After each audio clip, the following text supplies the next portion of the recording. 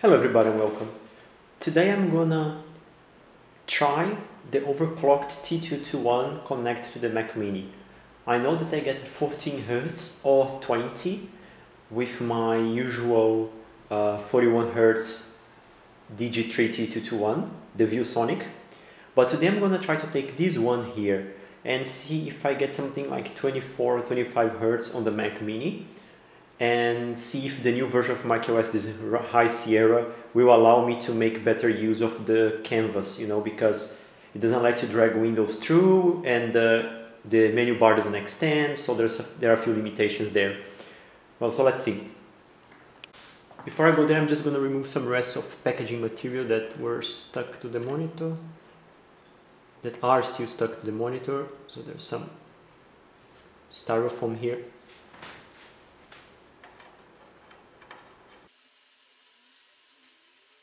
And now this monitor is smelling a little bit like cigarette just because I left it next to the other. But I need to throw that thing away. It was the worst seller in the history of sellers ever.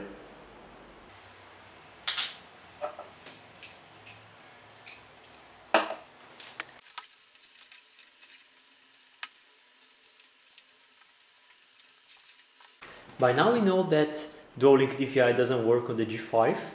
Only the PowerBook G4 that I don't have anymore, and my Mac Mini doesn't have dual link DVI either, so the adapter will have to go away, and it should be just a matter of pulling it out.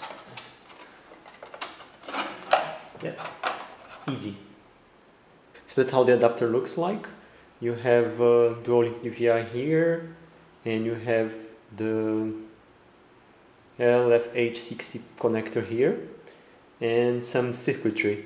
It was done by a person called Zismos Economo, and it's brilliant work, really.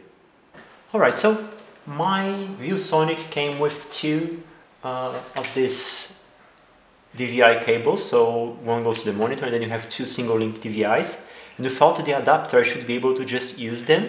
And initially I would connect only one cable to the Mini, see how it behaves.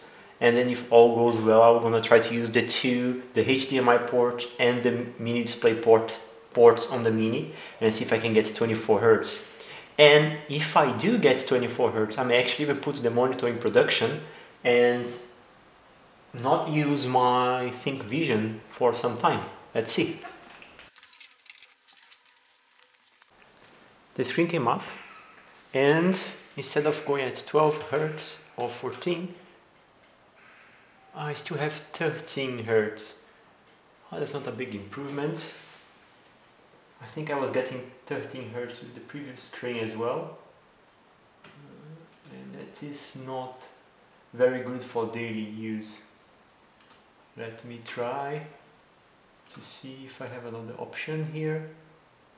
1920 by 2420. Yeah, it seems to get no benefit if you're not using the adapter. So maybe the overclocking is done in that adapter. But let's see, with two links, if I get 24 Hz instead of only 20. See how bad this is. Well, I don't get 24 Hz as I was expecting. I get only 20, so I'm not gonna put the monitor to action. And if I would probably use the other one. But what happens here is this, yeah? So macOS does not allow you to go across two screens for some reason. And you cannot configure, or at least I don't know why, configure both screens as a single canvas. Like people used to do, you have two screens, you have a very slim bezel, and you can drag screens across. And that behavior is already here for a while.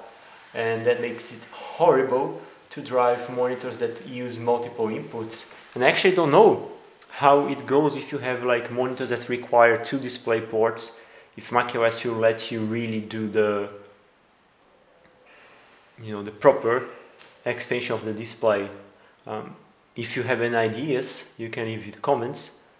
But if I am to use a screen, then I can just use the Digi3 because there is no performance improvement with this one. And I will wait until I have an option to run this using dual link DVI, then I get 24 Hz and it's perfect for working with 4K video. So yeah, in the end, I would really put the screen in production with 2 cables. 20 Hz is fine enough for mouse movement, but this is just undoable. If I move the menu bar here and the icons go, it looks better, but I still cannot have windows across. It's just stupid. And also I cannot activate high DPI mode, or maybe I can. No, I cannot activate high DPI modes. Oh, I can. Okay. One.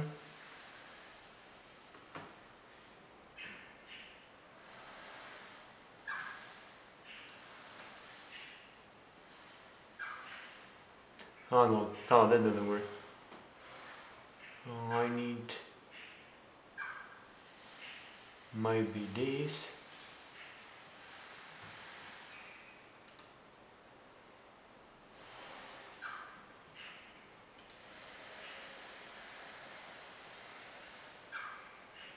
Ah, there we go. So now we have high DPI mode, 20 Hz, but we still cannot get anything done with this because you cannot move the windows across.